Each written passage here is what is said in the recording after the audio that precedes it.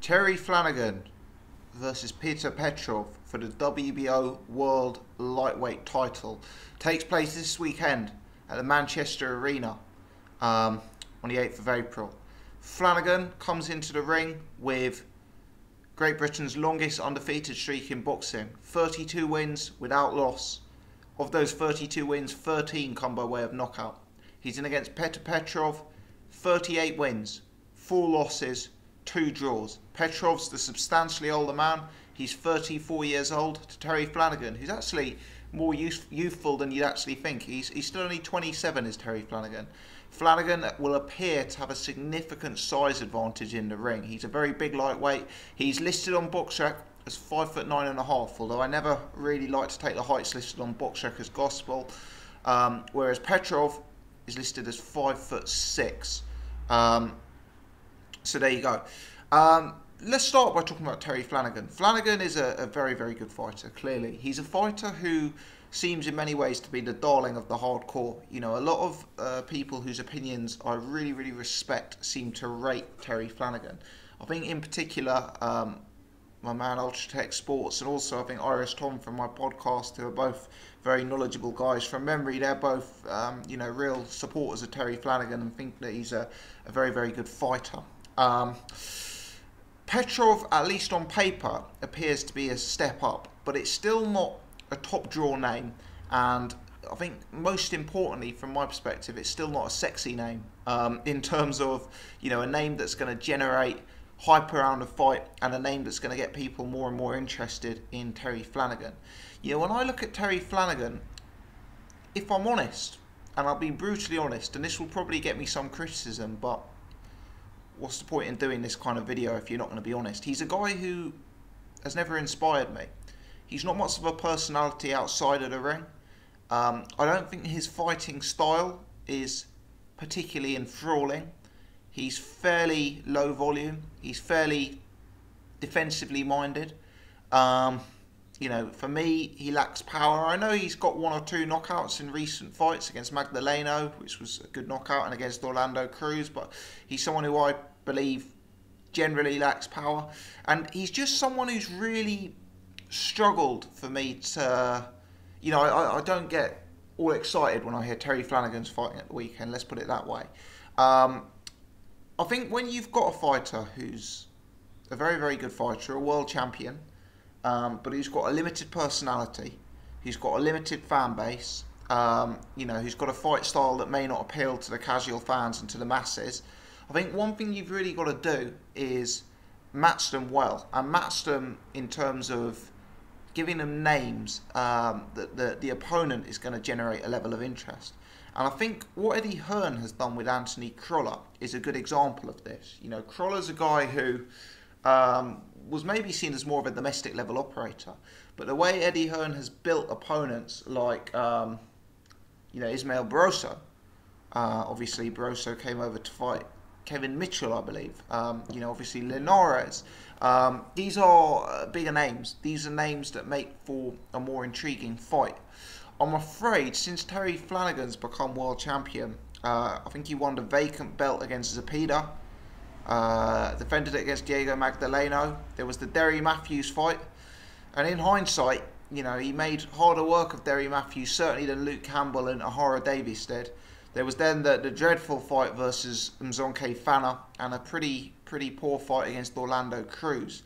And Petr Petrov, whilst he is a step up from your Orlando Cruzes and your Mzonke Fanas and your Derry Matthews, whilst he is a step up from those guys, he probably isn't actually a step up in terms of marketability and in terms of name value. The boxing hardcore will have seen Petrov fight several times, but the truth is that the majority of boxing fans won't really be aware of him. And without really meaning to be critical of Terry Flanagan's resume, I actually think you could raise a very serious question as to whether he's ever beaten a top 10 lightweight. You know, his resume, despite having the longest undefeated streak, his resume in terms of the opponents he's actually been in with is relatively weak. You know, he's got some domestic names on there. He's got some guys who are fringe contenders, I guess you could say. But probably not much more than that, I'm afraid. And I think Terry Flanagan, moving forward, and I'm getting ahead of myself, perhaps looking past this fight, and we'll come on to how I see the fight, because I have actually looked up Petrov and watched some footage of Petrov. But I think Terry Flanagan's really got to do something to step it up, either in terms of the level of opponent or in terms of the name value of the opponent that he's going in with. Because at the minute, I kind of believe his profile is going backwards, and this bill at the weekend, I'm not sure if Terry Flanagan's the headline fight, but the vast majority of boxing fans are interested in Liam Smith, Liam Williams. You know, I've had more messages about the debut of Daniel Dubois than I've had about the Flanagan Petrov fight. I've had 10 times the messages I've had about Liam Smith versus Liam Williams than I've had about the Terry Flanagan fight. And I think that's something that definitely needs to change. Because Flanagan's an established world champion. He's had 3 or 4 defences. He's a highly rated guy in a highly rated division, the lightweight division, and he's a very good fighter. So there's got to be something done in order to raise his profile. And, you know, there's a very live domestic scene at lightweight. You've got guys like Anthony Crolla. You've got guys like Luke Campbell, who are in and around the scene.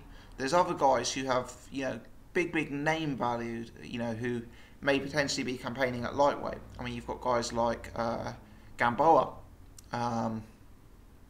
Zlatikanin, Richard Comney. Yeah, and that's not even talking about the, you know, the top names in the division, the Linareses, the Garcias, the Easters. Yeah, but there are certainly fights that could at least help propel Terry Flanagan's career and profile in the right direction. But at present, you know, I've just got to say that his career has kind of stagnated to a point where you know, even I, someone who runs a boxing channel, struggle to get full interest in it. And that's pretty bad. That's pretty bad, because if I'm struggling and if you guys watching are struggling, how we can expect the casual fans to take to Terry Flanagan is a different question altogether.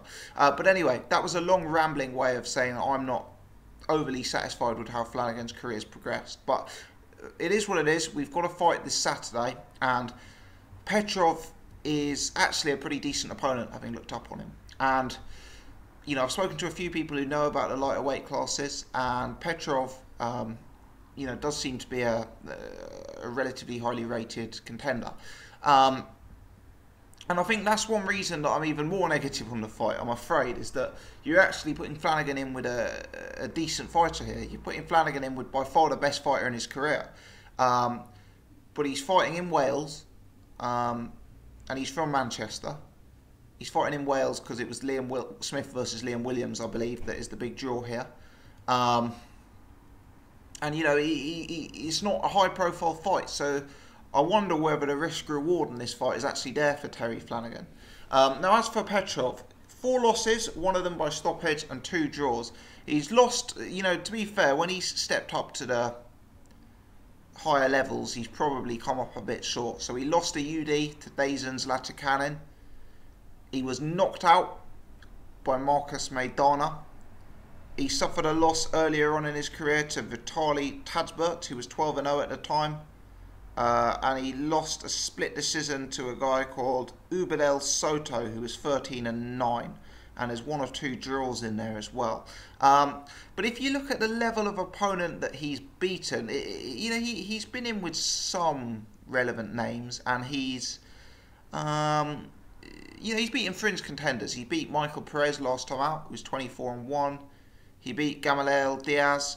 I can see he's beaten 1 or 2 guys. He's beaten a guy who's 14-0 here. You know, he's beaten fringe contenders, so we say. And having watched him fight, I actually don't think, you know, it's a very different fight. But if you're talking about it in broad stylistic terms, I actually think there's some similarities in this fight between the Liam Williams Liam Smith fight, which we'll discuss in another video. Flanagan, for me, he's going to be on the back foot. He's going to be looking to keep reins. He's going to be looking to box. He's going to be defensively minded and looking to pick his spots. Petrov, who, as we've already discussed, is a smaller man, more compact, is I guess what you could describe as a presser fighter.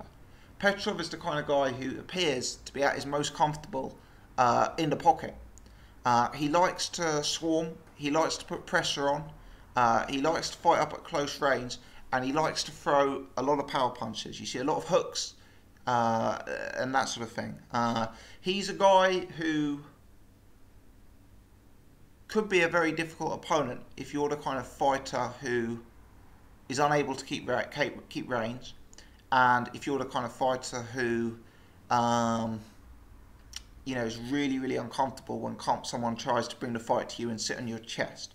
For me, the difficulty with Petrov is that in terms of how he likes to transition into the pocket, if you look at him starting around on the outside, how does he like to get into that pocket? I think he's someone who comes in wildly. I think he's someone who often looks to set up attacks by throwing a big swinging wild hook. What you'll see him do is throw a big punch, get the opponent sort of, sell up and put in a guard, and then he'll step in behind that. He's not someone who and I haven't watched the entirety of Petrov's career. There'll be some of you who've seen more of him than I have. I can't pretend on this channel that I've been following Petrov since the amateurs.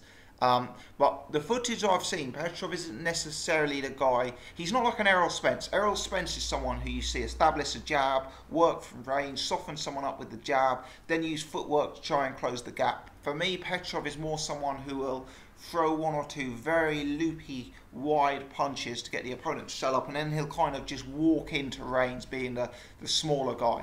And I think against Terry Flanagan, that could be a risky tactic, because Flanagan's a guy who is good at keeping distance, and Flanagan's a guy who can counterpunch you and can catch you relatively nicely if you're just going to walk in. I don't think Flanagan will fall for these wild punches from the outside. And whilst I don't think Flanagan will be at his most comfortable if Petrov does make it to the inside, I don't necessarily think Petrov's... I don't see Petrov as being a technical genius. I don't see him as being a ridiculously big puncher. And I think even if he were to make it inside, I'd still think Terry Flanagan, with his defensive mindset and with his youth advantage and his freshness advantage, I still think he'd have enough to deal with Petrov. But I could see Terry Flanagan catching Petrov from range several times in fight as Petrov looks to make that transition from outside the pocket to inside the pocket. I think that's something I'd recommend looking out for, because I think if in the first 2 or 3 rounds Petrov is making that transition seamlessly, then we've got a real fight on our hands here that could go either way. Whereas if Flanagan's able to keep distance, I really think Petrov is half the fighter Flanagan is from range. On the inside he works well. He's got a higher output, he'll double up hooks, he'll try and throw an uppercut, go body, head body. But I don't think on the outside he's got the length or the technique to deal with a guy like Terry Flanagan. That's my thoughts on that. Having said that, Flanagan's not the biggest puncher in the world. Flanagan's KO ratio is low, and Petrov has shown great durability in his career. His only stoppage loss was to Marcus Maidana. So I'm not necessarily expecting Flanagan to ice Petrov by any stretch of the imagination, but I do think Flanagan can catch him hard and clip him, and at a very minimum pick up rounds with scoring eye-catching counter punches here. It wouldn't surprise me if this is a fight that goes 12 rounds. It wouldn't surprise me if at some stage Petrov has some success which makes Flanagan look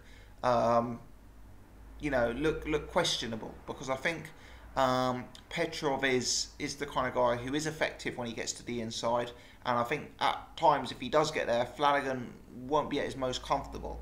Having said all of that, if we look at Petrov's resume, when he's fought the Maidanas, when he's fought the Zlatikanins, he's come up a little bit short, and the kind of names he's beating are more the fringe contenders. And whilst Terry Flanagan doesn't have the resume that I'd like for an established world champion, I do believe, having watched many of his fights, that he is a guy with certain attributes at an elite level and certain skills at an elite level. And I do think that Terry Flanagan, who's the bigger man, who's the younger man by far, who's the home fighter, who has all the momentum, should be able to dictate large portions of the fight from range. I do think he'll be able to both keep Petrov off him at times and also really catch Petrov quite hard when Petrov is coming in, especially if Petrov continues with that tendency to come in a little bit wildly.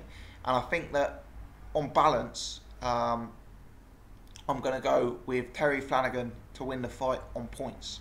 But as I say, it wouldn't surprise me if there's spells of the fight where Flanagan maybe doesn't look at his most comfortable. So there you go, guys. That's my thoughts. As I say, it's not a fight that I'm massively hyped for. It's not a fight that I think is the best matchmaking, especially because having looked at Petrov, he's actually decent, and if he's allowed to get into the swing of things, he can be a bit, a bit hot to handle. So I'm not 100% sure the risk reward is there for Terry Flanagan to be taking what I believe is actually the toughest fight of his career. But there you go. That's my opinions on it. I want to know your thoughts, guys. I want to know your thoughts on the fight itself. Of course, I want to know your thoughts about some of my comments about Flanagan's career and how it's been managed to date. Do drop them in the comment section below. If you've enjoyed this video, do take the time to hit the thumbs up button, which helps me get more visibility to this video and to the channel. And yeah, if you're new or you haven't done so before, do take the time to subscribe so you can check out all of my other videos. One final thing I'll mention, I'm away this weekend, so unfortunately I won't be covering this fight, or the Liam Williams, Liam Smith fight, or the Daniel Dubois fight live on the channel. The Monday following, I will take the time to watch them and then post some post-fight thoughts following on from that. Many thanks indeed for tuning in, guys. Appreciate it as always.